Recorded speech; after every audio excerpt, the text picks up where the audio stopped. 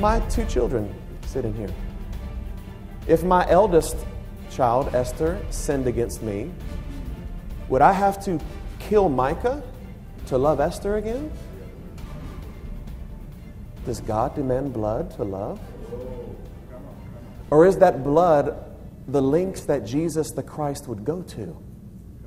Or is the blood of Gandhi the links that he would go to?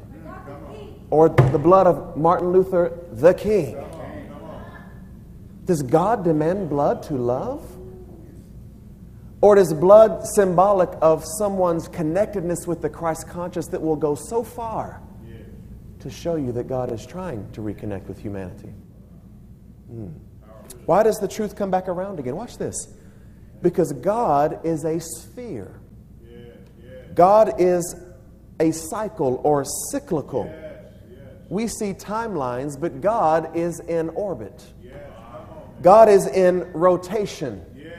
The Alpha and the Omega. The first and the last.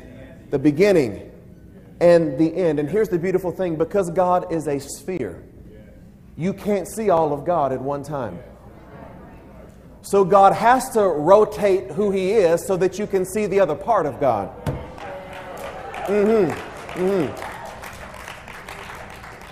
So every few years, history repeats itself.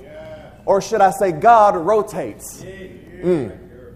From Horus to Krishna to Jesus to Gandhi to Martin Luther King to Michael Beckwith to John Shelby Spong to Carlton Pearson to Jiddu Krishnamurti to Paramahansa Yogananda.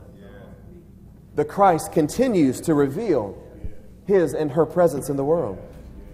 God does not think linearly, God thinks spherically. The problem is that we've been trying to force a spherical God into linear religions.